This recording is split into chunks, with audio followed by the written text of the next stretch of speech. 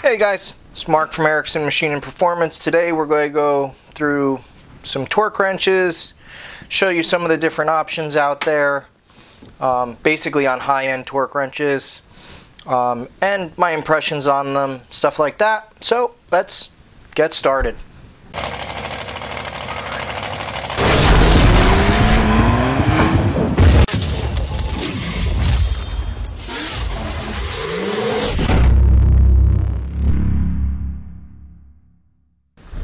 Alright guys, so for starters, we made it a year. My goal for the year was to end up getting 1,000 subscribers, and we killed it. I think on the year date we did like 1750, which is awesome. So I gotta thank you guys a lot. I'm trying to figure out some type of giveaway.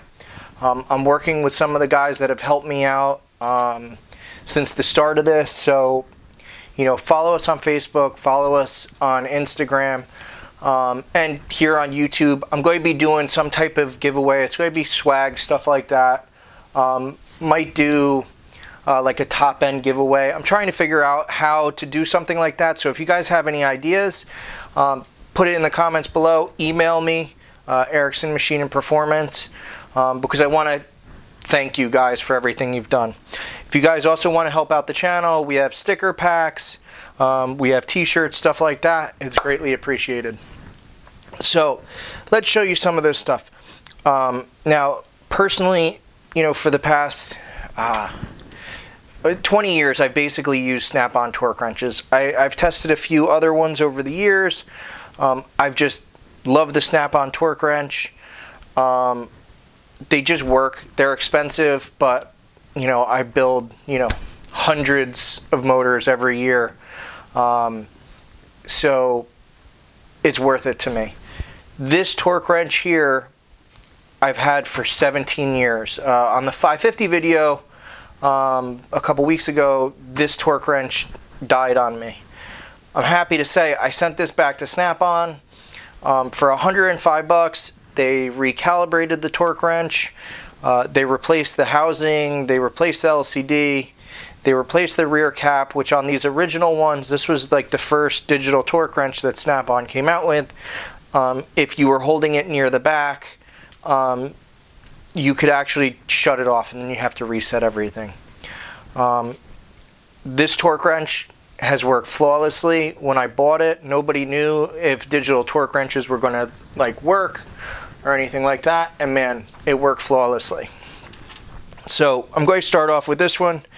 This is the Tech torque wrench. They still sell it. The reason I love these, it does what is it, I think, yeah, 5 to 100 foot-pounds. It does inch pounds, nanometers. So which is nice because it's really 3 torque wrenches in one. So it's a great option. The nice thing with this is when you get up to torque, it buzzes in your hand. It tells you what the torque you left at, which is a great feature. When this died, I picked up this, which this is the Tech 125. So this is kind of Snap-on's new latest and greatest. Let me let the angle 0. So this, I love this thing. I've built close to 100 motors with it. So I wanted to do a review after I used it a little bit. Man, what a difference, you know, 17 years has made. This thing's phenomenal. The one really nice thing with this torque wrench, let me show you. Let me grab a socket real quick. So when you're torquing it, there's lights on the side. So can I hold on? Let me grab a set of pliers to hold the socket while I do it so I can show you what it does. But the nice thing with it is there's a light bar on the side which lets you creep up. Which is a feature I never knew I wanted until I had it. So if you notice, as you're creeping up, the lights light up until you get there, and then it tells you the final torque. Obviously I'm doing like this, it's not easy, but you can do it really, really gradually until you hit the number. The other really nice thing with this torque wrench is it will tell you the number of fasteners you've done. I just changed it, but there's a little number counter here. Let's see if we can see it. There's a little number counter here. So it tells you the fasteners you've done. So, you know, if you know there's 12 fasteners on a head, 10 fasteners on a head, you can look how many you torqued at that. You know you torqued them all. Me personally, I torque everything and then I go over it and check everything. It's just a habit, but it's nice to have that feature. The other nice thing, really nice thing with this torque wrench is it does angle as well. So you can flip between torque and then angle. So, you know, a lot of hardware will be, you know, 30 pounds and then 90 degree and then 90 degree, something like that. So you do the first under the foot-pounds, then you move it over to angle, and this will do the angle for you, which is a awesome feature in a torque wrench, because the way I used to have to do it would be use the angle gauge, which also works, but it's a nice feature to have it all in one torque wrench. So these are phenomenal. The downside to them is they're expensive. You know, this one, when I bought it, it was close to $1,000 way back when. You figure I've built over 10,000 engines with the thing. It's worth its weight in gold to me. It's more than paid for itself, and for $105, I got completely rebuilt. It looks brand new, and it's calibrated again. So I've kept my old click style torque wrench as my backup. When this broke on the video, I used this torque wrench as my backup.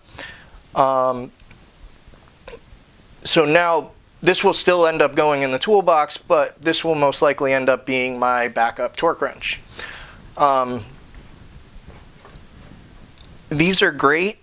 The one downside to them, you know, a lot of the hardware I do is step. So I'll do, you know, 11 pounds and then 19 pounds, 13 pounds and then 22 pounds, 22 pounds and then 31, whatever. So it's real quick and easy to just go like that. You know what number you're at, you go. You know, this, when you're in a rush, you're tired, you know, it's 1 o'clock in the morning, you're still building engines.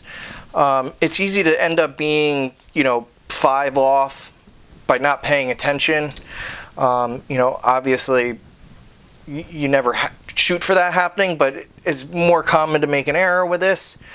There are benefits to these though. So the main reason I keep, you know, this, and I keep the larger, this is a gear wrench that I have this cheaper gear wrench for like the V8 work I do, that there's torque plates, so it's around honing oil and stuff like that, because I'm doing it in the honing machine where I pull it out of the boring bar, and then, you know, I have to put the torque plate down, torque it down, and hone everything, you know, and then take the torque plate off and flip it on the other side. Everything's covered in oil. So I'd rather use something that doesn't have electronics in it to get it wet. And, you know, if it's for that particular job, if you're 2% off or something like that, it's really not going to kill it.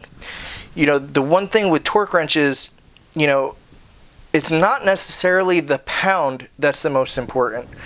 So, and that's going to throw some people off.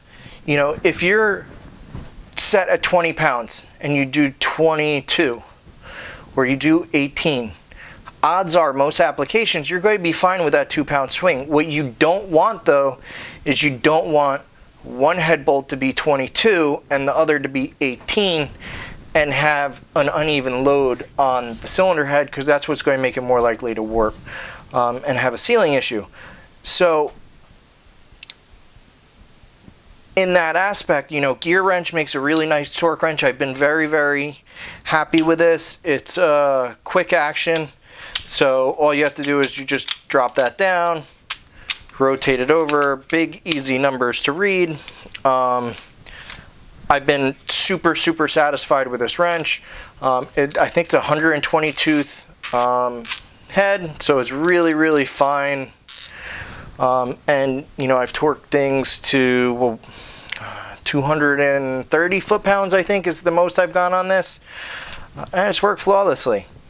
So, you know, that gives you a good idea on, you know, what you're looking at with these. You know, this is one of the newer ones that Snap-on has. I love it. Even this original one, you know, I see these for sale all the time. You know, if you're picking one up, you can always send it back to Snap-on for $105 and they're going to rebuild the damn thing for you. That's the one cool thing with, there's certain tools in my toolbox that I only buy high-end stuff. So my compression gauge, I have two. I have a Matco and I have a Snap-on. You know, most of my high-end measuring tools that I use for building engines, I have two of them. So that way, if I'm doing a job and I get some weird number, before I start taking something apart, the first thing I'll do is go grab the other tool to check, hey, did my tool just start acting up out of the blue? Normally, it's something weird, not the tool, but every once in a while, it is the tool. Same thing on the one video. You know, if I only had this torque wrench laying around when it stopped working on me, I would have been screwed. You know, and I've always kept an extra torque wrench because when I got into digital torque wrenches, I didn't know how long they were going to last. The Snap-on guy I was talking to said, you know, they had torture tested these things and they really, really lasted well. And I got to be honest, he was right. You know, I got 17 years out of the thing. And hopefully I'll get another 17 years. The one thing I've been very lucky with, I use the torque wrench, you know, right now I'm averaging, you know, 30 to 50 engines a week. So I'm always changing batteries in the things. It's the one thing with digital torque wrenches that you have to be careful of. If you're not going to use it all the time, take the batteries out of the thing. Because if you have a battery explode and the acid gets inside of it and destroys it, you know, you're SOL. Luckily for me, I use them so much that the batteries wear out before they go bad. I don't have that problem. So, I hope you guys liked the video. I'm thrilled with this new torque wrench. I'm also thrilled to have my baby back because honestly, this torque wrench right here, you know, I've got a whole bunch of memories with this thing. It's built a ton of engines for me and I love it. So, and honestly, probably my son will end up getting this one. So, thanks again for watching the video. Please like, subscribe, share the videos. You know, my goal for this year is to hit 10,000 subscribers. It's a huge goal to make. You know, same thing when I started this thing. I didn't know anything about YouTube. I still really don't. And, you know, I had 0 subscribers. And then, you know, I had 10 and 50 and 100 and 200, you know, so on and so forth. It's been an awesome ride. I super appreciate it. And it's all because you guys helping share this is what's going to, you know, make us bigger. I enjoy helping you guys. So you guys have a great night. Thanks for watching.